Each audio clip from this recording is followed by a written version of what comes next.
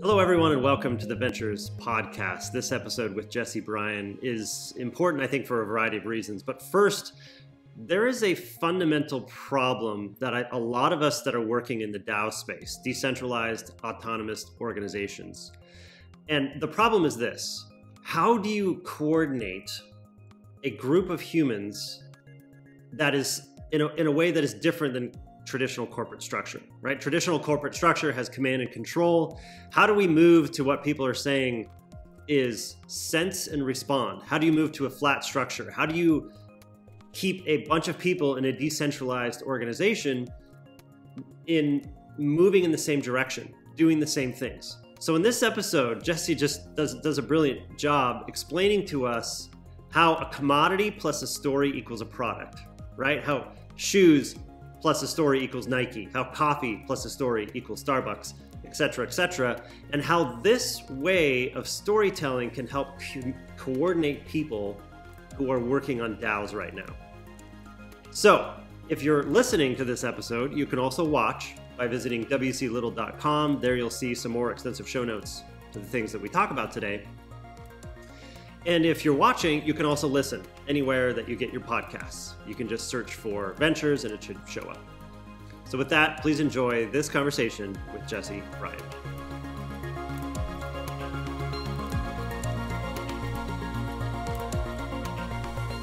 All right, Jesse, welcome to the show. Good to be here. Thanks for having me. So for those who don't know you, would you mind just telling us a little bit about your story thus far? Sure. My background really, far back, I started in film, worked with bands, all that kind of stuff. Over time, really got into the brand side. Started an agency called Belief Agency, founding partner, CEO. Pretty much our sweet spot is telling true stories at work, where our goal is to uncover your true story and bring it to the market in a way that's contextualized and actually helps you achieve your goals by telling the truth. And so everything we're doing is really about trying to prove true stories work. That's our sweet spot. Proving that true stories. That's right. Yeah, it's you don't have to BS people, and you don't have to manipulate them.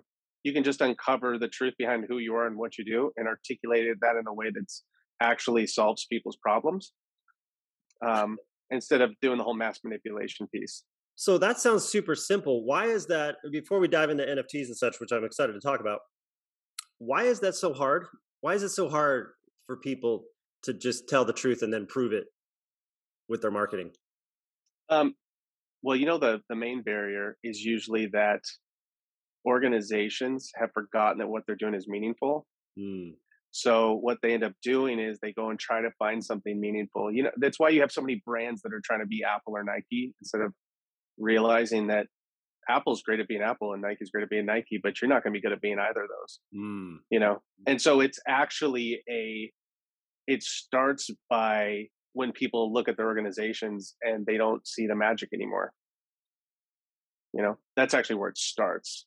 And then after that, you end up going, okay, well, in order to be myself in the market and to really talk about, what we believe in and why we're here and what gets us going, that scares people because that requires vulnerability as an owner or C-suite. So what we do instead is we bet on data. And so we go out because it feels less scary. And we go out and we try to get as much data as we can, so we can figure out how to manipulate the audience into buying what we want them to buy. The problem is, you end up in one of two loops. Either A, eventually they find out that you're manipulating them, and how does that feel for your audience? Or B, you're in a position where every 6 months you're constantly shifting your messaging. It's kind of like if you had a friend who's always like, who do you want me to be? Who do you want me to be? And you're just calm down, just take it easy. Like you look desperate when you do that. There's no depth. There's no meaning. They can't maintain margins. You just don't, there's no conviction. And when you don't have your own conviction, you have to borrow somebody else's. And so that's why you see everything is just, 2% different than everything else. You don't have those perspectives that really make people attach themselves to your story, What I love in the underlying between the lines of what you just said is there's actually an optimism there that the companies have a magic, they have Hmm. a truth, they have a spark Yep. underneath that has been lost for a variety of reasons. I love that because I'm an optimist, right? I invest in entrepreneurs. That's what I do for a living. So I'm always Yeah. eager for them to communicate that story to me, so it grips my heart and I'm passionate behind what they're doing. Yeah. And you're 10 plus years into a agency that works with all kinds of different corporations to do this work. If you were to just summarize the the learning, I know this is a huge conversation, but if you were just kind of Hmm. summarize the learning from that decade plus, what would it be? It would be that when people can recognize their own value, or I guess until you can recognize your own value, you won't be able to demonstrate it to others. Mm, So I sit in my car if I'm going into, and when you say, the funny thing about our client base is, yes, it could be a football team, it could be a giant healthcare company, it could be an e-commerce company, it could be, we have, we work with all sorts of different folks. And I'll sit in my car before I meet them and I'll go, remind myself what they're doing is meaningful. I just have to find it.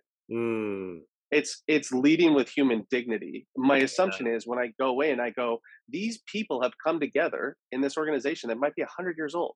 There's something, there's magic here, but mm, it's just like, for the same reason that, you know, I mean, I have a bunch of kids. You have kids, right? You're like, mhm. I love my kids, and then you go away for a couple days, and you're like, man, I really miss my kids. Sometimes you need distance to Ah, remember to see that what you have is magic, you mm, know. And so when I come in, I'm really just trying to, I just hold up a mirror, and so we ask all these questions. We have a whole process and stuff, but I'll ask them, you know, what are the questions the old, or what are the stories the old timers always used to share, and they'll tell me something, and it's usually mind blowing. You mm, know, I'll ask people, what was your best day at work? And because usually the question people asks, when you ask them what is your product, they tell you something like healthcare or whatever. They never ask what their emotional product is, mm. you know. So if you're in healthcare and you started going, you know what my real product um, is giving people peace,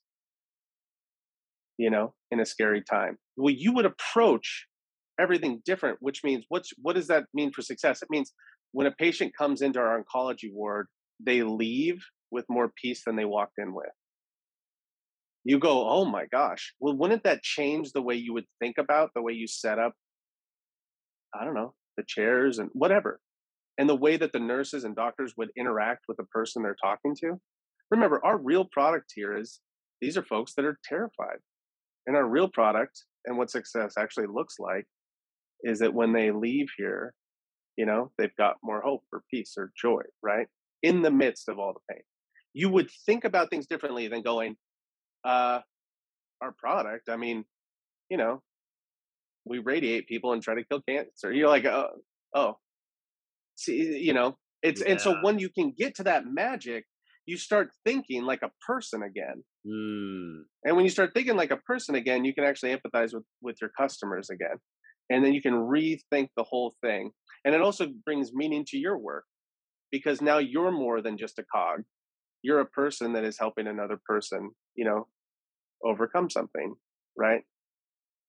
So I love that. I love this from a corporate perspective. I love this from a organization perspective. I love this from an individual perspective. As you're saying all this, I can't help but think, because I'm so deep in the DAO space, right? For those listening in, to decentralized autonomous organization, the promise here, the excitement that's getting hundreds of people in rooms and Discord servers and when working on all sorts of things, is that there can unlock a magic in corporate excitement, in corporate energy and passion to change the world for better, or create some kind of product or service that will delight, that will solve problems. And there's all these experiments happening, hundreds and hundreds, if not thousands of experiments happening right now in Web3, where people are trying to figure this out. And I come back to what you said at the first part of that question, which was discover your value, Hmm. right? And there's this Japanese concept ikigai, right, which is the the intersection between what you're good at experience wise, what you're passionate about, what the world needs, and what you can get paid for. Hmm. Right? That's this sweet spot. Yeah, And I can't that help makes so much sense. and I can't help but think that in the future of work, when people are working on 5 or 6 DAOs, or even just one DAO, they sprint. They're passionate about doing that work. They get compensated in whatever sort of giving economy or compensation Hmm. model that DAO has. Then they rest. They travel. Right. That's right. They There's sprint fairness. There's transparency. Yep. 100%. So how what and I want to get into some other topics in this conversation, but just as a Sure. preamble for it, what can DAOs as the almost the space is starting now? Hmm. What can they learn from what you just said? Like how what can both the Oh organization yeah. DAO and the Hmm. individuals that are participating in it? Well, the main thing is to keep the main thing the main thing, Mm. right? Like anything, your real problems don't come until success starts.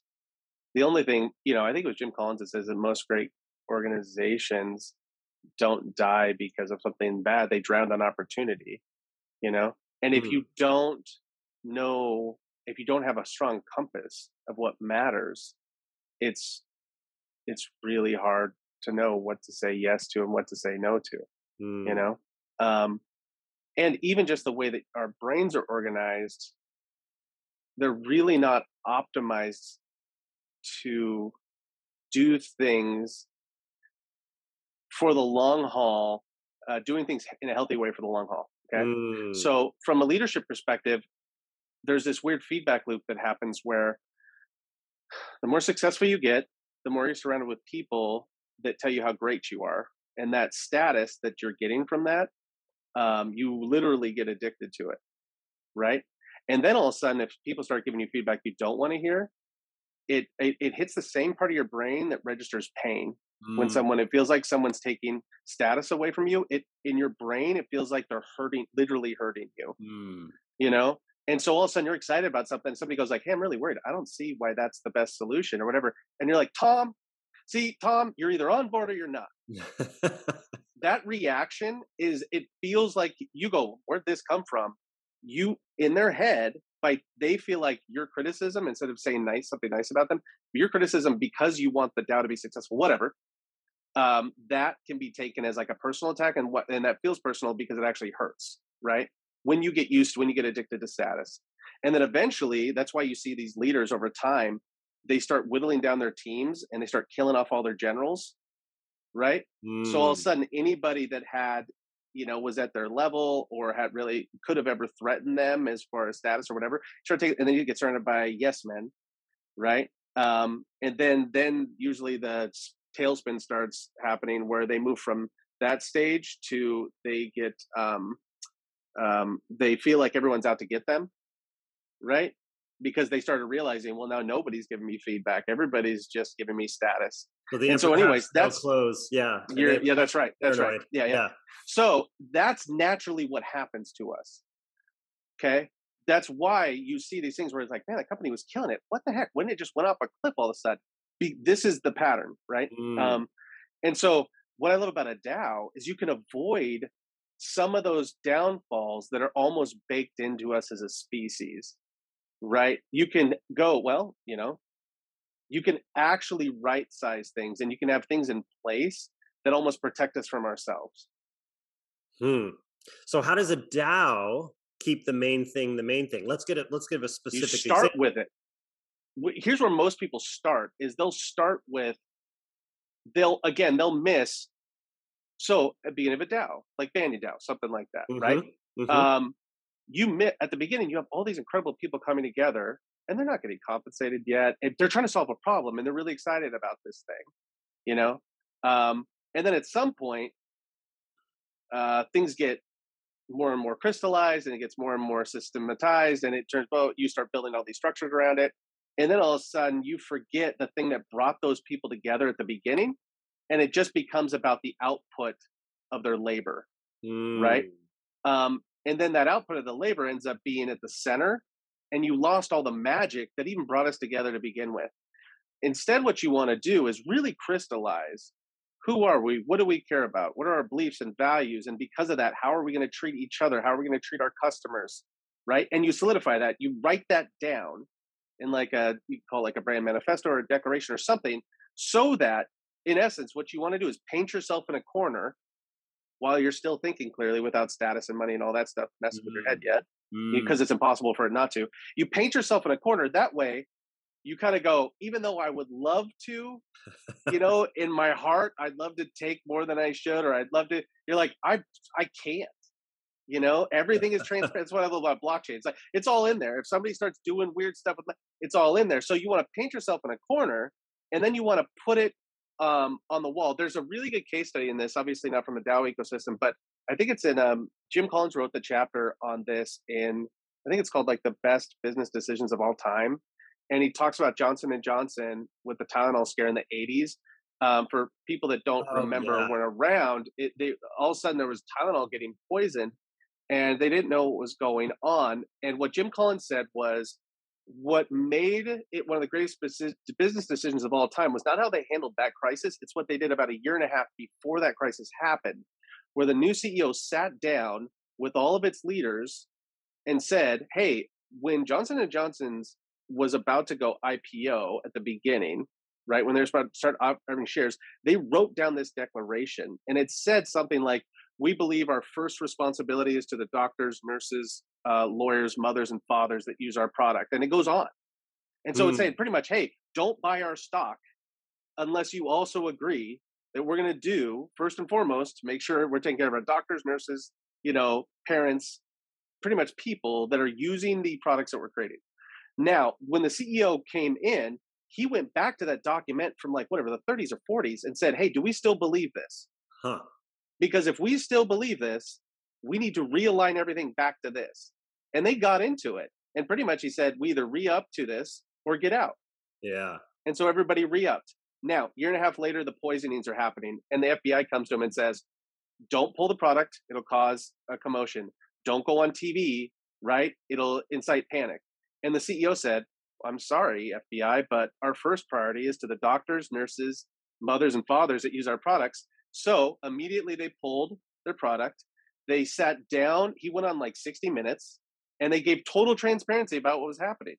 At the same time, they developed this new thing called safety caps, and that's where that came from. Yeah. But in essence, everyone in a time of fear, he knew, I have to be transparent. I have to do these things because that's what we all agreed to.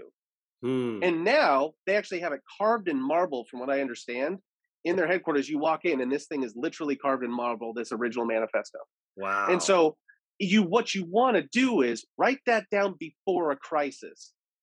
Write that down before. Remember, a crisis can manifest itself in two ways. You can have something awful like a poisoning, or a crisis could be people are about to give us more money than we could ever wrap our heads around. That's also a crisis. Yeah. And you go, well, is there a baseline? Is there zero so we can make decisions, regardless of the situations around us? Does that make sense? Yeah. So if we take Banyan DAO as a practical case study, and the reason why I think this is important is because working with hundreds, if not now thousands of entrepreneurs over the last 20 years, this story always plays out in one form or another, which is this.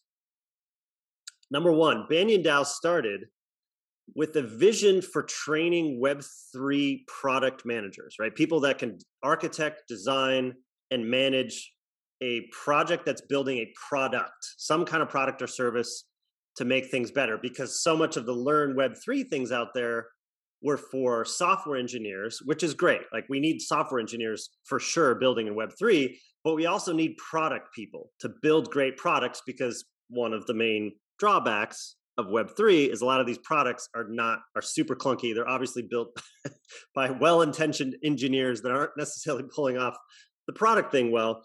And so it started with that kernel, and people came together and like, great, I want to level up. But then it morphed into something, which is, and then that became our name, Banyan DAO, a tree that plants trees, and turns into this forest that is an ecosystem of organisms that are doing their thing, but connected, that are growing, but are part of something larger than themselves.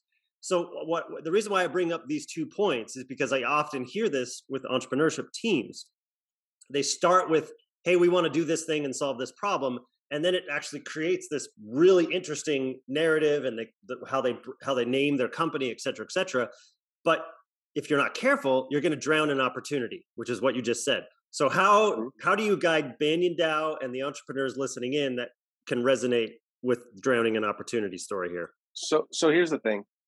How you do something matters as much as what you do, right? So if you say, hey, I'm going to drive from Seattle out to your house, Will. Okay.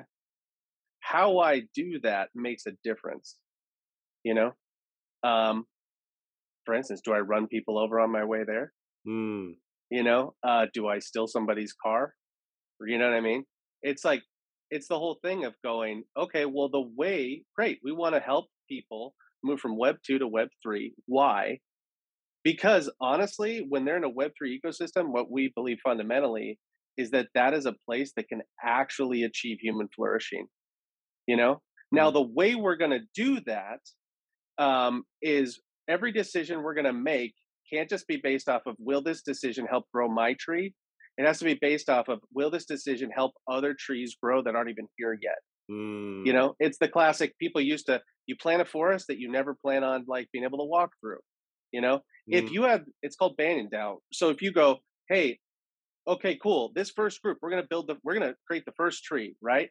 Awesome. And every decision, it has to be about, what are the trees that we can plant with this group of folks in India, and with this group of folks in Ohio, and with this group of folks, by the nature of the tree analogy and how that actual tree grows, we should be making decisions for the trees we haven't even planted yet.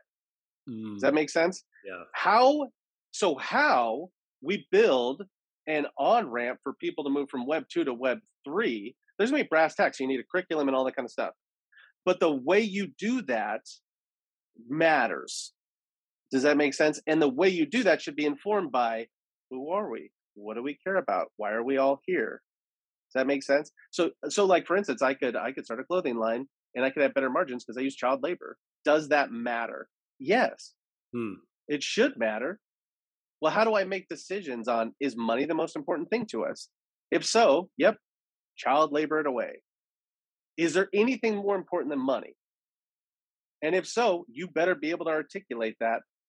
Because if you have, it's the whole, when we talk about commodity plus store equals product, So you might have something, I got this great curriculum.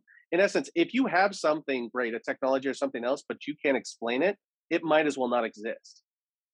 Right? So if you say we have the Banyan DAO and you can't explain the story of why it matters and the name, and because by the way, that narrative is telling us, it's what it's actually doing is stories program right action. Without a story is really just a simulation that says this is what right action looks like. Right? Without a story, you're not actually teaching this team what right action looks like. And if people don't know what right action looks like, what do you think happens? It's the judges, right? Everybody's making, martial law. Like, I'm making my own decisions based on whatever. But if you add story to it, now you're saying, here's how, in light of our name, in light of who we are and what we're doing, this is how we're going to treat each other. This is the way we're going to approach the market. This is how we're going to treat our vendors, right? We're going to think in terms of, 20 years instead of 20 weeks, like all of those things. And you go, this is what we're doing. Are you down with that? Yes or no? And then if somebody's down with it, they sign the document and say, yeah, I agree. I agree that in this community, we're all going to treat each other this way, treat our vendors this way, think about our clients this way, whatever. We have a shared united logic. Now people can thrive, right? Now they can thrive because they can go, oh, I know the story, right? Like if I just say, hey, we're going on a trip, I go, okay, in order to understand what you're talking about, I need a narrative. And you go, oh, well, we're going to Portland for these reasons, and we have to be there by 5:00. You giving me that story gives me context so that I can prepare for a trip down to Portland, from Seattle to Portland, versus a trip to Seattle to San Francisco or whatever. They're different. Without the story, there's no context. Without the context, I don't have a handle. And if I don't have a handle, I don't know what, so it's a DAO. So even when I explain DAOs to people, I don't start with, decentralized. I go, you know what a co-op is? You ever heard of a co-op? You ever been a part of one? REI or something yeah. I go, cool. There's a new way to do that. It's called a DAO. It's use old stories to explain new concepts. Because when people think there's this magical new thing that they'll never be able to understand because of all this coded language, it does the opposite of what Web3 is supposed to be about, right? It becomes an elitist thing just for technologists, you know? And that is not what my understanding of what people are trying to do should be or is. Does that make sense? That's good. So the entrepreneurs listening in that are facing I love your formula: commodity plus story equals product. Did I get that right? Right. Yep. So if you're an entrepreneur and you So have, here's what I mean. yeah, Here's what I yeah, mean. yeah, Shoes plus story equals Nike. Coffee plus story equals Starbucks. Fill in the blank. Football plus story equals Seahawks. You name it. The problem is most people go, I got this fantastic pair of shoes. And if you just knew how the leather was made and it's all this stuff, I was like, okay. Or I'll be talking to somebody, they have an amazing technology and they're like, but if you just understood the underlying code and that it's so elegant, and it's like, no one's going to see that, right? Like until you add a story, you have no ability to even have any margin. The mm, most important thing is it has to be a true story. That's mm, why it has to come out of your organization. mm. If you just hire someone like me to make some shit up, that's always a bad idea because someday, Will, they're going to meet you and they're going to go, Will Yeah. doesn't feel at all like the messaging I read about the Banyan DAO. And it's like, Mm. yeah. You know why Will did that? Because Will doesn't think that the Banyan DAO actually matters. Because if he did, he would be able to tell us the true story about why he's willing to invest his time and talent and treasure into this thing and why it matters to him. If he doesn't have an opinion on it, I go, then why did Will start it? Mm. Oh, he just saw a business opportunity. Okay, that's fine. I personally don't know how to message that because all you're left with is manipulation. Mm. Does that make sense? And there's a lot of people that are good at that. It's just when you have something special. There's a guy named John Haggerty. He was Sir John Haggerty. He was so good at advertising, he got knighted. He's the one that turned around Levi's and stuff in the '80s. And he says, "You don't bear your differentiation. You shout it from the rooftops." The reality is this: you are the differentiation. Every every time you hold a product or interact with a product, that is the manifestation of a group of people's beliefs and values. Mm. If you hold a real Louis Vuitton bag and a fake one, you can feel the difference. You know why? These people value craftsmanship and all this. These people value speed, affordability. You can feel it. If I use your product, what is it a manifestation of other than the people that made it? How could it possibly be anything else? So I want to know, who are the people that made it? Why do they care enough about this to sacrifice for it? Why does the world need this? And then you have to have the guts to go out and just tell people that. Yeah, because Harari, people point back in the DAO space. I'm hearing a lot of people point back to Harari, who wrote *Sapiens* and *Homo Deus* and a bunch of other Sure. books. And Hmm. his whole thesis in *Sapiens* was it was story that bound humans together and allowed humans to flourish originally. Because Hmm. without those stories, you couldn't coordinate. And Well, so, it's so yeah, stories are just. I'm not sure if it was him or somebody else that said the first human invention wasn't fire; it was story because it solved the problem. How do I get something out of my head into yours? And what you have to understand is story structure is just millions and millions of years. Um, Human beings have been creating an efficiency model to move data from one place to another. We call that a story. So what that means is if you understand story structure, it means you can more efficiently move data from one person to another. What does that mean from a market perspective? mm, It means I can move more people than you can. Why does that matter? Well, when Steve Jobs says the most powerful person in the world is a storyteller, that's what he's talking about. And when he said things like, your whole life changes when you realize that when you push on the world, it moves. You know what makes it move? Will? Stories make it move. mm. It's like data by itself doesn't. Jesse, do you know that there was this many people did this interaction? I'm like, okay. But in light of what does that, and how does that matter? Well, it only matters with context, and context is communicated through story. It's why what Warren Buffett said, what is the only thing he has on his wall that's framed? Certificate from the Dale Carnegie class he took on public communication, because he said nothing will give you a bigger return than understanding how to, communicate in front of a group of people. For me, I would say nothing will help your career more than understanding, how to tell a true story that actually works for your audience. Mm. That's the whole game. Because if you understand, there's two pedals on the bike. You program people with stories. You maintain story through status, right? So you tell a story. You think about it, all this stuff you can learn by just watching your kids.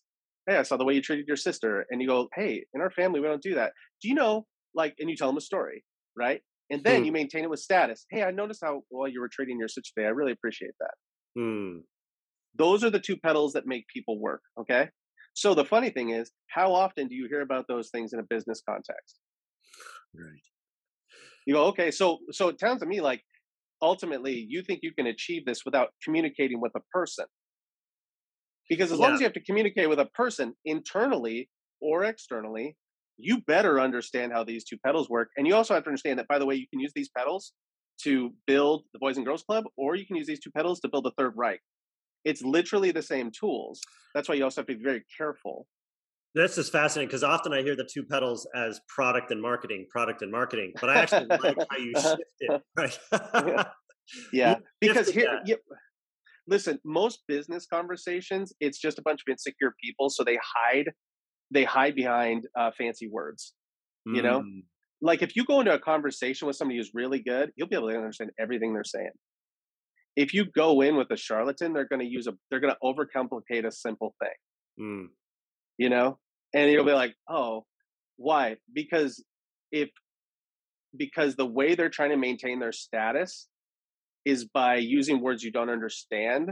Because there's actually a tactic. If you read the 48 Laws of Power, one of the tactics is to confuse people into thinking that you're powerful, Mm. right? So they use big words, and then you go like, it's like you're in finance or whatever buying a car, and they're like in the APR, and you're like, whatever, man, hold on, I'll just sign. I don't know what you're talking about, and I just want to get out of here. And then you Yeah. sign and you do something stupid.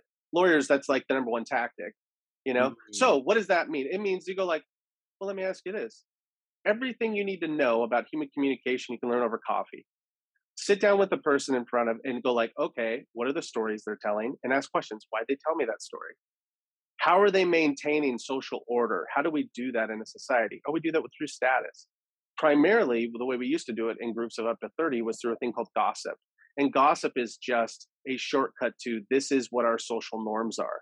So next time you hear someone gossip and they say, hey, Will, did you hear that, Tom left his wife? What is the social norm they're trying to reiterate to you? Oh, I guess in this society, we don't leave our wives. Oh, did you hear this person was talking shit? Okay, well, what are the social norm they're trying to maintain? Literally until we got outside of like ice age level, like once we moved for over 30 people, the way you maintain that tribe was through gossip. And Yeah. then once we started agrarian and we had more people together, then we moved to a thing called status, Hmm. right? Because status is Yeah. literally all we self-organize like in the military through status. And anyways, but if you just think about those two pedals of like, man, I have a great product here. I go, fantastic. Okay, how are you going to align your team internally without stories and status? How are you going to take it to market if you don't understand stories and status? How are you? What do you? Those are the pedals. And if you understand those pedals, the cool thing is you don't need an MBA. You can learn all of this stuff just by watching people. It's beautiful. So I see how when you go and do your thing in with an executive suite, a C suite, and the whole organization Hmm. is command and control and issues down. Hey, like your Johnson and Johnson story. Hey, everybody, this is what we're going to do. We're going to come back to Hmm. these values. There's a CEO that's championing it. A lot of the Yeah. DAO movement is a shift from command and control to sense and respond Hmm. to a more organic, decentralized. And there's a lot of cynical people that said, well, that's just never going to work. And Okay, so I got an answer for that. Okay. Billy Wilder, one of the greatest filmmakers of all time, definitely one of the greatest screenwriters of all time, always said, if you have a problem in your third act, you actually have a problem in your first act. Which mm, means if you ever got in a movie and you walked out and you're like, that ending, right? A good ending is all set up at the beginning of the film. You mm, set up, oh, Harry Potter, he's an orphan, and all these things. So by the time this happened, you set up Luke, he's on a farm. All he wants to do is be a starfighter. So by the time he blows up the Death Star, it's satisfying, right? mm, If you have a good first act, it solves your third act problems, right? If when you join a DAO, we have a collection of stories that we all say, this is why we're here. This is what we're doing. Again, you're modeling right action. Do mm. not join this DAO unless you're also trying to do those things. Now we have a collective understanding, just like in the Ice Age with 30 of us or how many people, right? We have a collective understanding of the stories that are going to maintain us and what we're doing so that when we have problems later, we can be like, hey, George, here's our real problem, man. Remember how you signed that document at the beginning and said we're all going to treat each other this way? Remember how, right? Mm. It's those collective stories on the front end, right? And the agreement upon that allows us now to have a baseline to have conversations moving forward.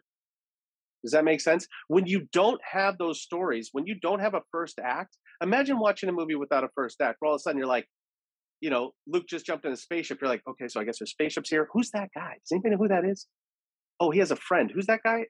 He seems kind of rude. And who's the big furry guy? And you're like, oh, that's okay. Hold on, real quick. So, blah. It's like you'd be like, I don't know what's going on. Make sense? So, Mm. in the same way, Brian will tell this story where he goes, "Hey, Will, the sun on my face, the wind in my hair, sand between my toes. Man, it was the best." You'd be like, "What?" If instead a first act is, "I had the best time in Cancun, Will.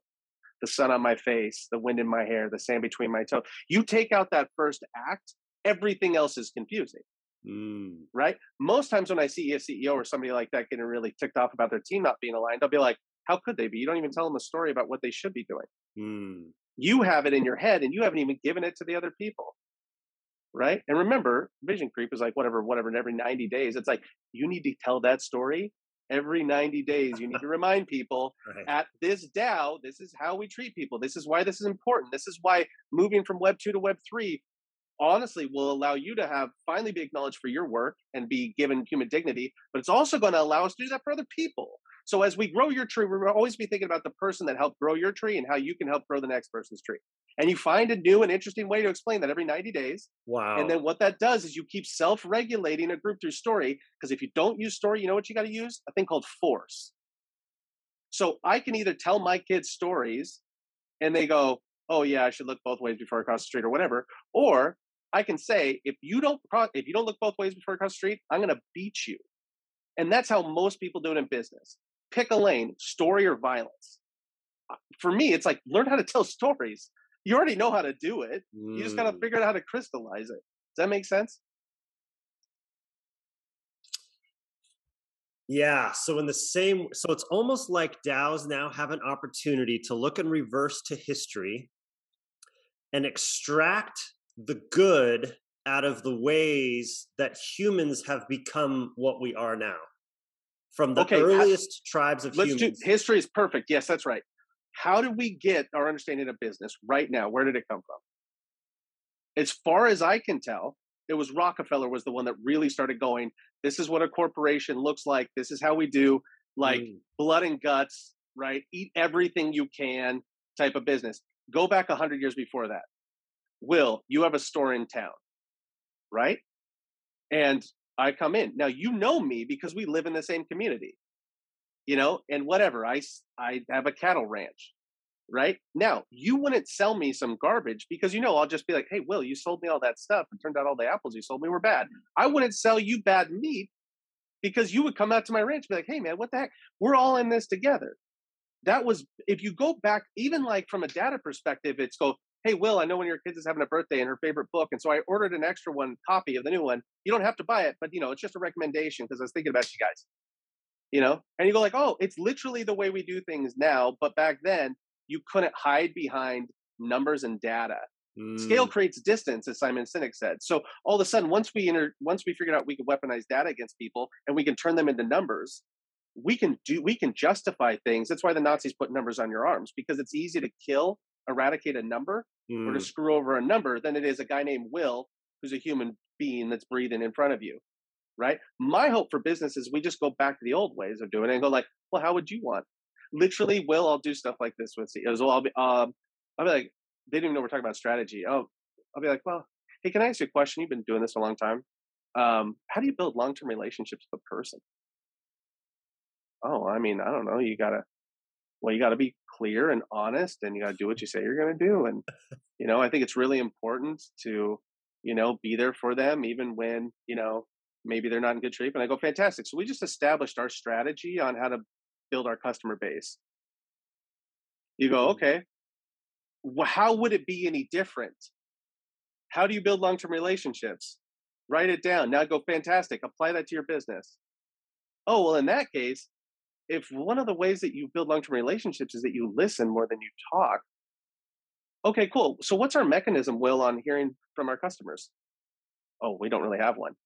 But I thought you just said in order to build a long-term relationship, there has to be like a two-way conversation. And you're saying we don't have a call center or we outsource that and then we don't really even care about the data we get. Does that make sense?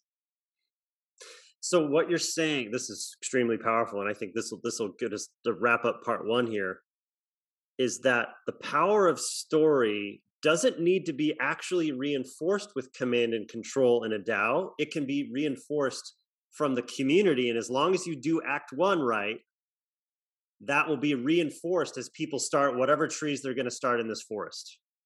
That is correct, sir. That's why Seth Godin, who I think is the only really like brilliant marketer we have now alive, he said it very simply: people like us do things like this. Okay, Will, Hmm. how often in one form or another do you or your wife remind your family, people like us, hey, I want to tell you, you Hmm. guys know that you're right. We forego some of the things we could have here physically, like stuff. But you know why mom and I do that, right? Hmm. Do you know why rest matters to our family? Do you know that there are people out there and they're being treated in this way? And we do all these things. But people like us do things like this. We Hmm. look out for people Hmm. because we know that if we were in their position, the same thing would have happened to us. And you're programming them through story towards right action. Does that make sense? And then all of a sudden, now you have a standard. And status can be, hey, dad, I don't know, when your kids, hey, dad, I made some money off this thing. Like, I really want to give $20 to rest. And you reinforce with status and you go, that's awesome, man. I'm really proud of you. Hmm. He feels good, blah, blah, blah. Now, again, it's story or violence. You know what I mean? Now, Hmm. the beautiful thing about all this stuff, Will, is once you realize you can learn everything you need to know about storytelling or marketing or positioning over copy with another person, it demystifies all this. And you start going, well, I don't know. What do you think? Just as a person, I remember back in the day when pop-ups were a thing, talking to a high up person in marketing, and they were talking about pop-ups, and I was like, "Do you like them?" They're like, "Oh my god, I hate them." I go, "Why are we doing them?" And then usually you get an answer like, "Why aren't we supposed to?" I was like, "But no, but you just a second ago you said I hate these things, and these are our customers that we should be thinking about all the time and trying to make their lives better." And you're saying we should do something we hate because somebody told us we should do it, even though common sense would be treat them the way you would want to be treated. We just stop. It's like there's this weird thing where as soon as you introduce words like marketing or business, people stop thinking. They move into these weird tactics instead of just going, yeah, but well, hold on a second. Are they people? Are they the actual people we're talking to? Yes. Oh, well, how else do you talk? How do you normally talk to people? Yeah, because the pop-up thing was a good example of something you said earlier where people have trouble moving a long time in one direction. Because the pop-up thing, right? Because I was in the 2000s when we were experimenting with all these different ways of manipulating human behavior in web browsers. When you Hmm. got 100,000 people a day coming to a website and you did a little pop-up, it temporarily spiked the number of subscriptions and the number, the KPIs we were tracking, but we lost sight of the forest. We lost sight of the types of customers we were attracting. We lost sight of who and what we were trying to be. You are correct, sir. Short term wins. Like when I hear about societies that think in terms of generations, I'm like, how can we not think like that? Mm. That's why we're in the state we're in because we stopped caring about our neighbor and we stopped caring about anything beyond ourselves, right? When people think that way, things get better for everyone, you know? This isn't complicated stuff.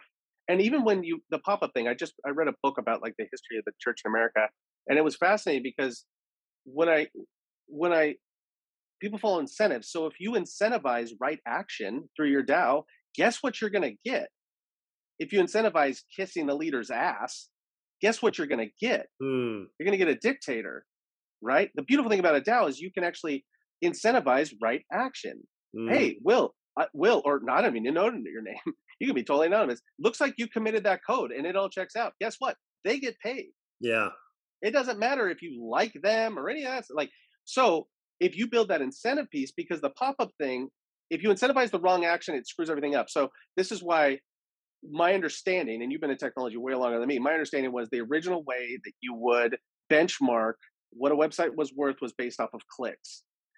By that one move, well, I guess, how else do we base it? Is it traffic? Is it clicks? That one move has massive repercussions because of the way you chose to incentivize something. What does that mean? It means I'm going to build all this crap into this ecosystem to get a click, even though it makes reading harder, it makes the actual product, all of those things. And I was saying at the same time that was happening with technology, the church goes, well, if that's what success looked like is clicks and views, I'm going to apply that to this other industry. And then things became about clicks and views, right? You're incentivizing this. And so from a DAO perspective, if you figure out your stories and then in light of our story, our true story about who we are, what does that mean for how we incentivize people? Well, wouldn't it mean we need to incentivize them like this? Fantastic. We just solved that. And then all of a sudden you're incentivizing people to live the same story together. And what that looks like on the outside is a team who is hyper focused, connected, and ready to kind of take on anything.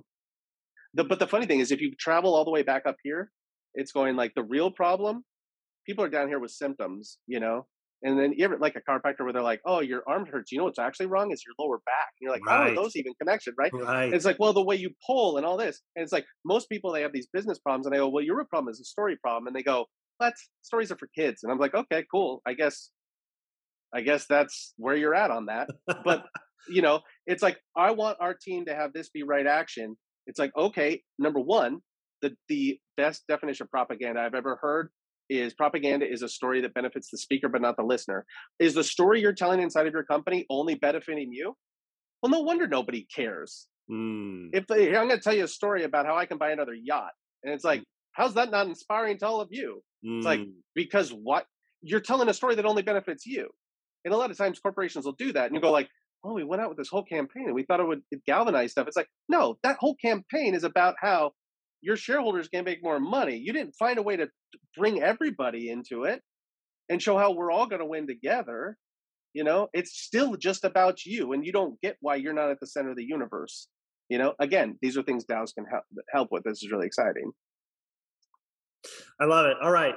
Let's get part 2 on the books soon, because there's 1,000 other questions I want to ask you. If people want to just continue the conversation with you, where could the best find you online? I'm most active on Twitter, just Jesse Bryan at Jesse Bryan. Cool. All right. Well, Jesse, right on. Really appreciate it. Sure. Happy to. Thanks, Will.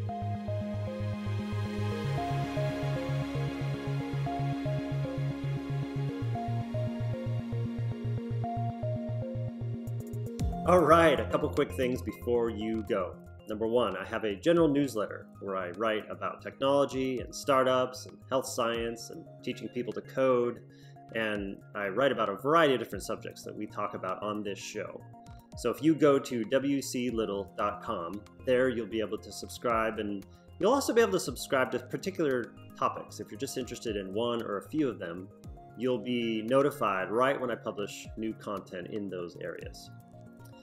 Number two, my partners and I at Proto Ventures have a portfolio company called Startup Rocket. If you go to startuprocket.com, there you'll be able to receive coaching guides and customize an operations framework for you and your team and your advisors to be on the same page in terms of what is the appropriate next step for you in your entrepreneurial journey. And finally, if you wouldn't mind leaving a review anywhere that you have listened to this podcast or watched this podcast, it would be super helpful to help those who might be interested in consuming this content as well. Thank you.